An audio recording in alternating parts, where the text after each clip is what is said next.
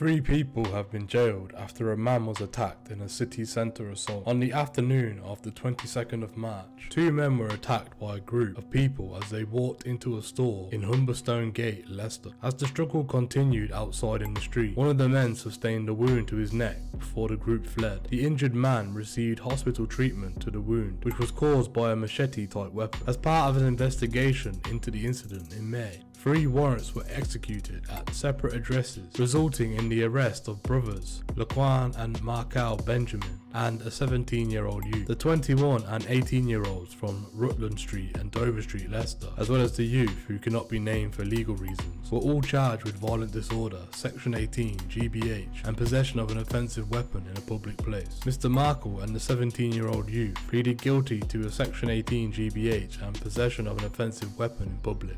The charge of violent disorder will lie on file. Laquan pleaded guilty to violent disorder, the Section 18 GBH and possession of an offensive weapon in a public place charges will lie on file. They were also sentenced at Leicester Crown Court to custodial sentences. Laquan was sentenced to 3 years and 6 months in prison. The youth was sentenced to 3 years and 6 months in the Young Offenders Institution. Markel was sentenced to 2 years and 6 months in the Young Offenders Institution. Detective Constable Robert Smith, who led this investigation, said, "Our investigation uncovered a raft of evidence against these 3, putting them firmly at the scene and being involved in this incident. CCTV was recovered from the area which captured the incident and their escape, along with other evidence such as local officers positively identifying 2 of them and the same clothing being recovered from an address which was seen to be worn by 2 of the defendants at the time of the attack. We were able to strengthen our investigation in bringing the case to court. Despite their convictions, they are fortunate for the injury conflicted was not a more serious one. A wound to the neck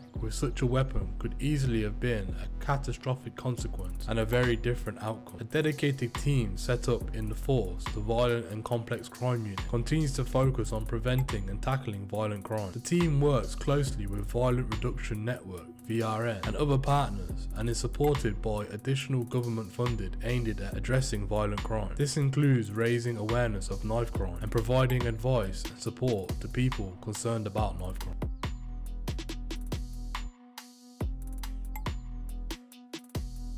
Gratuitous, violent and sadistic were the words used to describe one of the most brutal and horrifying attacks Huddersfield has seen in recent years. In an apparently motiveless and senseless attack, Mark Lambert, Liam Whittaker and Liam Hambry chopped a man's leg off after they tailgate the car he was a passenger in and pounced on him as he arrived at his mum's home in Spinners Close. It was just 3 weeks after Christmas that Mr. Lambert, who was 34, Mr. Whittaker, who was 39, and Mr. Hambry went around the area that the man was staying in. A day later, on the 18th of January 2022, his screams alerted neighbours to the horrors of what he had been put through. It was said that a machete broke in the attack. It was just one of the weapons Mr. Lambert, Mr. Whittaker and Mr. Hambry had took with them. They armed themselves with a machete, axe and a sledgehammer. It was said that the attack's motive was obscure, but it was still planned and premeditated. The trio then went to extreme lengths to corrupt their tracks, even burning the car they had travelled in, but they did not suspect that their victim could recognise them.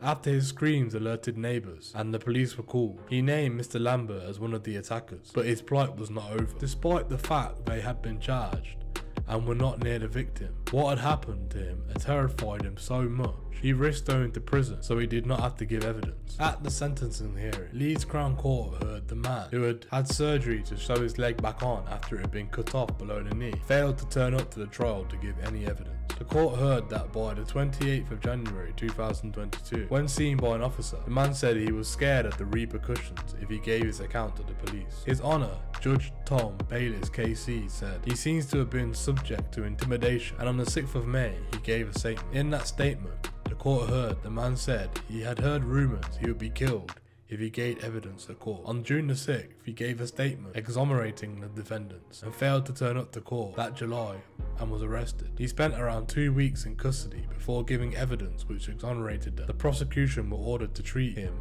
as a hostile witness. Judge Bayliss said he is paranoid and anxious and manifested itself as behaviour. The court heard about the defendant's seemingly normal background and family life. To anyone who did not know what he had done, Mr. Hanbury seemed like a perfect family man with children and a long-time partner. He was also a businessman. His background, alongside Mr. Whittaker's and Mr. Lambert's, make their offending all the more confusing and concerning. Ayaz Quasi, mitigating for Mr. Hanbury, summarised a letter written by his partner of 17 years. He said, "She speaks highly of his family dynamic, his love for his children, and his focus in life. He has always demonstrated towards them children, and speaks of activities he engages in and the well-being issues he attends to." The barrister said, "She describes having known his criminal behaviour, how he is someone who has struggles." The court heard, at the time of his offending, he got up, well up on his feet in terms of business. Benjamin Newton, for Mr. Lambert, said the offending was wholly out of character for him. The court heard Mr. Lambert had started his own business, and it was quite clear he seemed to turn his life around after his last custodial sentence before this offence. Mr. Newton said Mr. Lambert is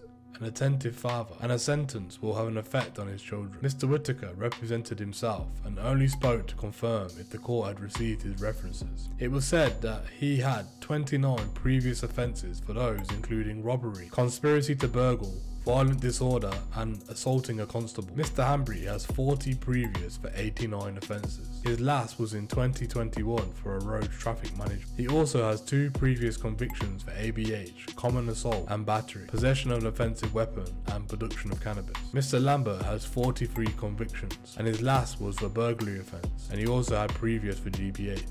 It was said for the defendants that their violent convictions had taken place when they were younger. For Mr. Lambert, Mr. Newton said, "As an adult, it's mostly dishonesty and production of cannabis. There is a very small spree of offending when he was 15. These offences include robbery." Mr. Newton said, after a detention and training order, he did not commit another offence of violence. Mr. Lambert of Rombury Shaw, Bradford, was found guilty of attempted murder following a trial which concluded in September last year. Mr. Whittaker of Popular Wood Gardens in Bradford and Mr. Hanbury of St. Paul's Road in Shipley were both found guilty in a retrial which came to an end in December last year. They were all jailed for 30 years. They were told they must serve 3/4 of that sentence in custody before going to the parole board, who will determine if they are safe for release. Once released, they must serve 5 years on licence. They were all concluded to be dangerous offenders. Mr. Hanbury must also serve a consecutive 19-week sentence for possession of cannabis. Judge Bayliss said the offence of attempted murder was violent and bordering on sadistic and involved a number of weapons. He added, "This was a carefully planned offence in which you had a clear aim to kill the victim." Following the sentence, Detective Inspector Rob Stevens of West Yorkshire Police said, "These 3 men inflicted dreadful injuries on their victim in what was a brutal assault which we and 2 juries believed was a clear attempt to commit murder. Their attack on the victim resulted in him suffering life-changing injuries, and the savagery of their attack has been reflected in the very substantial sentences handed down by the courts. These men were swiftly tracked down and arrested in a comprehensive police investigation following the attack, and I hope the victim can take some comfort in seeing these men jailed for such lengthy periods." Chief Superintendent Jim Griffiths,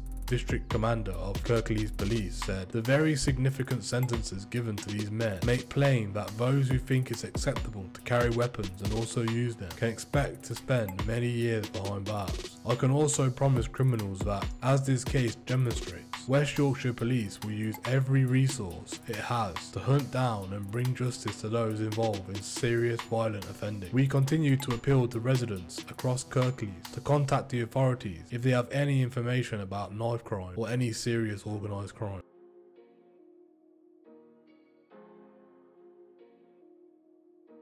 A man who spat in his ex-partner's face and went on a rampage in Cambridge has been jailed for more than 2 years. Paul Stanford, who was 46, saw a woman in the Station Tavern pub in Station Square, Cambridge, on February the 3rd. Mr. Stanford, who was subject to a restraining order preventing him from contacting her, began to argue with her before spitting in her face. Enraged, Mr. Stanford left the pub and began lashing out at some plant pots. He then left the area and walked into the path of a man in a nearby car park. When the man asked if he was okay, Mr. Stanford punched him in the face. Mr. Stanford briefly returned to the pub before storming off towards a nearby hotel, where he pushed cups and glasses off the table. He then started shouting at another man and also punched him in the face. The man managed to push Mr. Stanford away and restrain him before security guards from a nearby shop came to assist. When the police arrived, Mr. Stanford racially abused one of the officers and threatened him. During the subsequent investigation, Mr. Stanford's ex-partner said he had also punched her in the face on December the 26th, another breach of his restraining order. Mr. Stanford of Daniels Close, Willingham, admitted 3 breaches of the restraining order: assault,